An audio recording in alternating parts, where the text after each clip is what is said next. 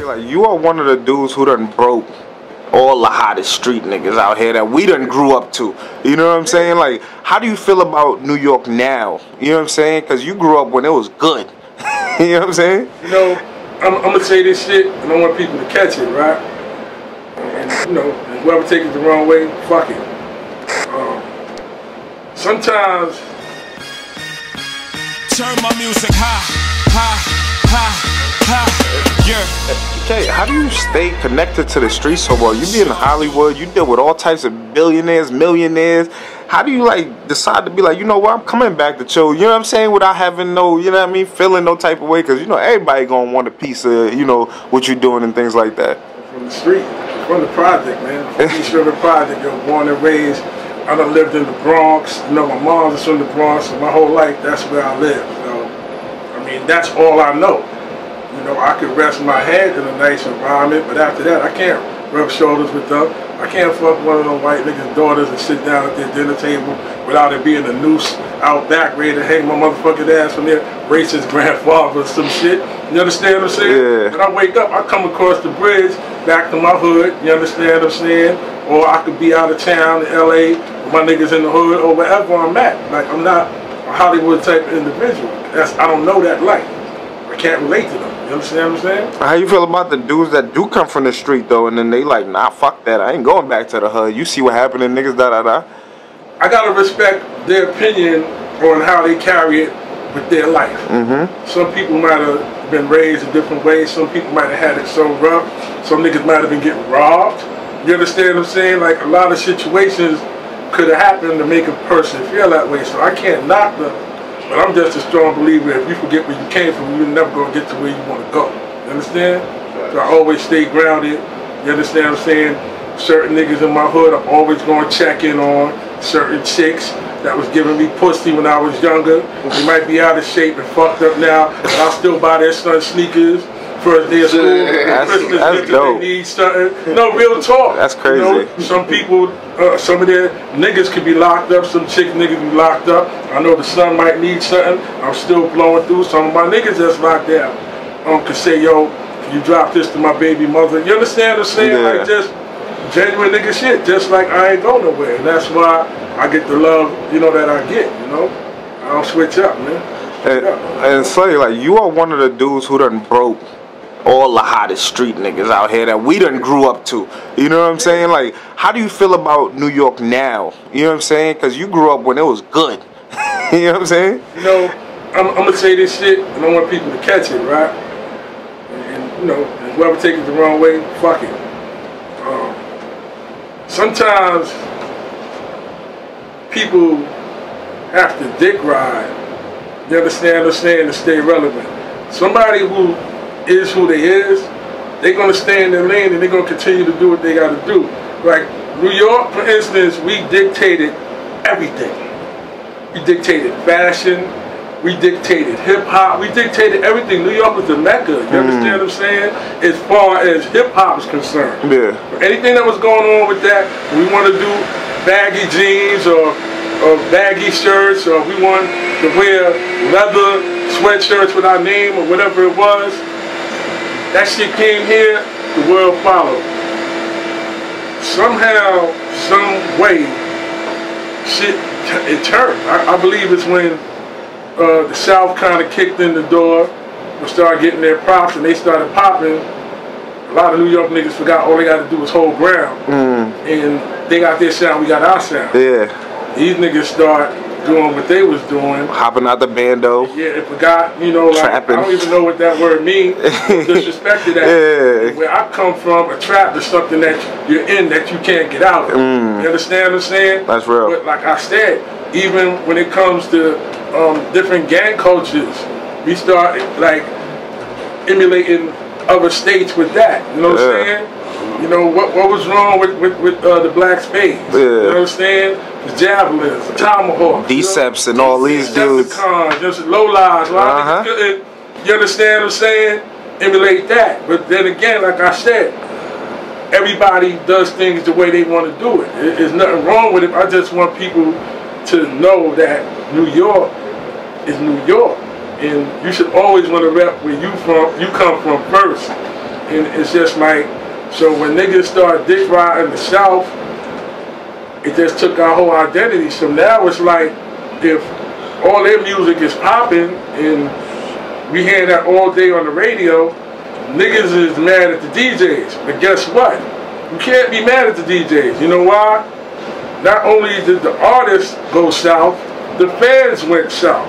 So they don't even want to hear a nigga from New York that's talking something irrelevant. Yeah. All they want to do is party, dance, whatever. Now, I'm going to take it off the DJs another step. The record companies sign all these artists. So if whatever record the record company is pushing to the radio is the fucking records that's going to play. So 24/7. in a sense, do you think in a sense, because you've been in the game for a minute, Slay, so do you think there is a conspiracy in a sense of them trying to just push certain types of music as opposed to, or is it just that's just what it is? It's not a conspiracy. It's no different than back then. Okay. When the Stout Brothers was like, show us some love.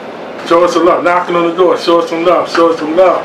They wasn't getting no love. West Cast Coast was getting no love. You understand what I'm saying? Everybody gets their time to shine. Okay. The only thing that was different back then was even when Dre and them came through and they was doing their thing, we still was who we was. Yeah. It wasn't until the South came that people wanted to emulate what they was doing and forgot about where we was from. And then a lot of the older peers that we got, a lot of the older artists that had the power to sign niggas from New York and put them on, they did it. Like they would run and do a record with T.I. when he was brand new.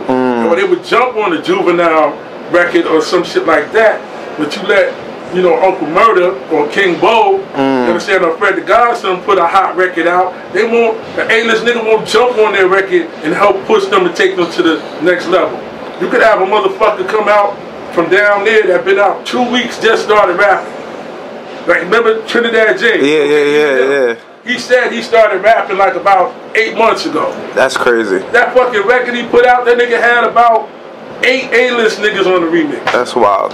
Mad niggas up here jumping on it. But let King Bo put a record out that popped in the street. You think Jay-Z gonna jump on it? You think Nas gonna jump on the beat to help push them and uplift them? Niggas ain't gonna do that. New York is just weird right there. Why you think they do that though? Why you think they don't? I don't even think it's an intentional thing. It's just that right now everybody's riding the wave of where the game is at. Niggas want to win, so they're gonna go and fuck with the people who's being heard. I get that. You can't forget about home base, yo. You can't do it, man. You can't do it. So like, What you all I'm saying is like, it starts at the top down. If the DJs work for the radio station, they have to play the records that the radio station is telling them to play. The records that they playing is coming from the record label who signed the artist that's sending the records. You understand what I'm saying?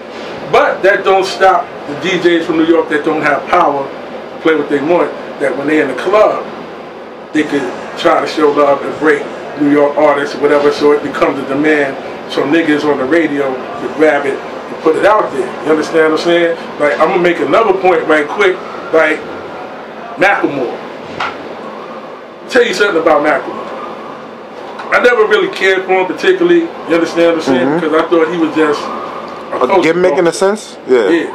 But Macklemore, being a Caucasian, grabbed 3 of the biggest legends of hip-hop all time. Kumo D, Grandmaster Melly Mel, and Grandmaster Cass made a record with them and hit and brought them out at the fucking BMA Awards. That's crazy. Yeah. A white man, not from New York. Yeah.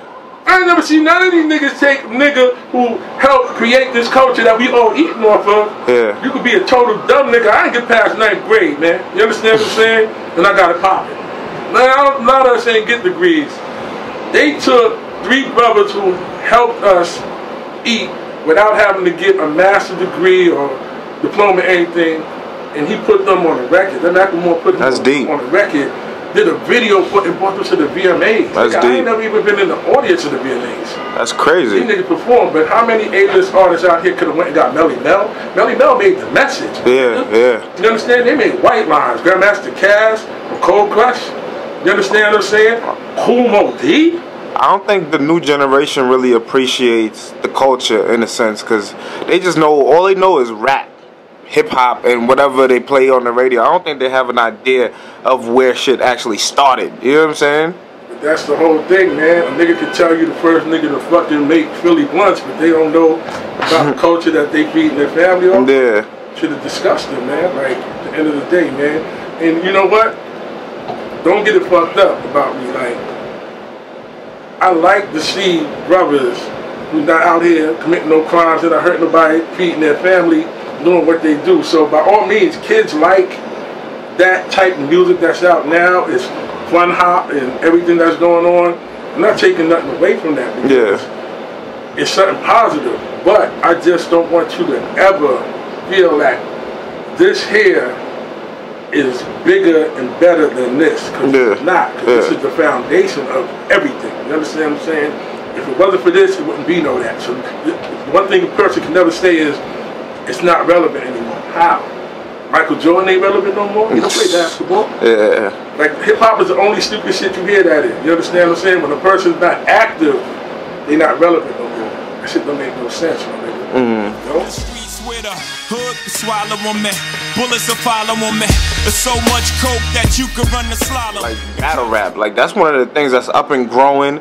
It came from some shit where dudes wasn't even getting paid. Now these dudes is on stages. You hosted last year Total Slaughter and came through, and you know what I mean? Like, do you think that battle rap could ever grow to ever be an industry where it could make this type of money? Like, I mean, they doing the original art form of the culture of rapping, so it's not unbelievable, and I think they really do deserve to get paid, but it's just certain things in a certain time and era we in. Let's just face it, okay.